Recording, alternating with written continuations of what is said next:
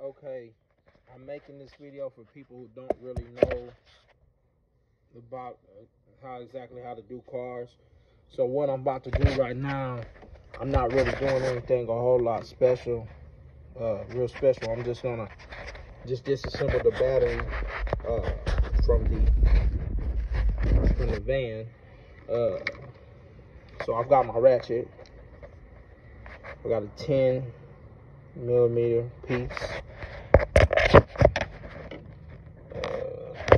Hopefully you'll stay right there with me. Hold on. Just gonna unscrew this. Basically what's been going on is I honestly don't really know about cars, and I just wanted to make this small little video just to kind of help someone in case someone's never really did this before. I know I don't know about cars, but what I'm doing right now is just releasing the battery from the terminal.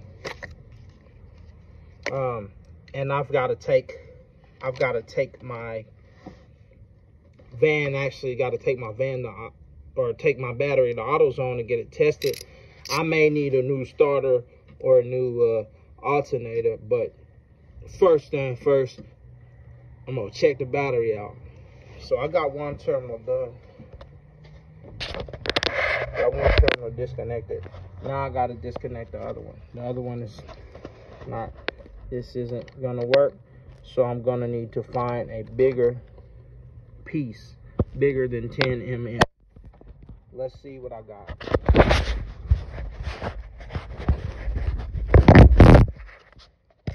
will now disconnect this. Put this back somewhere where I know I need it.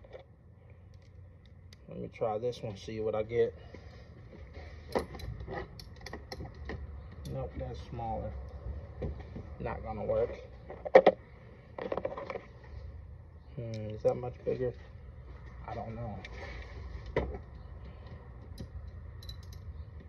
And it's still not quite.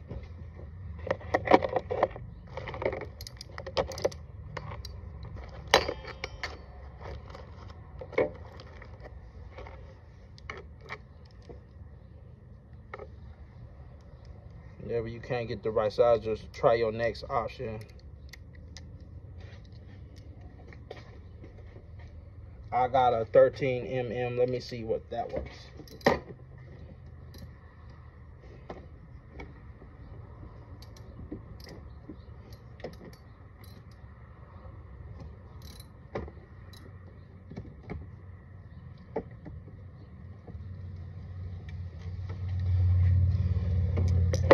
Okay, so this is kind of goofy, but this 13mm did work. No, I'm not a mechanic. I do not know about cars at all. I know how to do an oil change, and I know how to check my oil, and I know how to pump gas. That's about it. And I know how to change a spare tire real quick.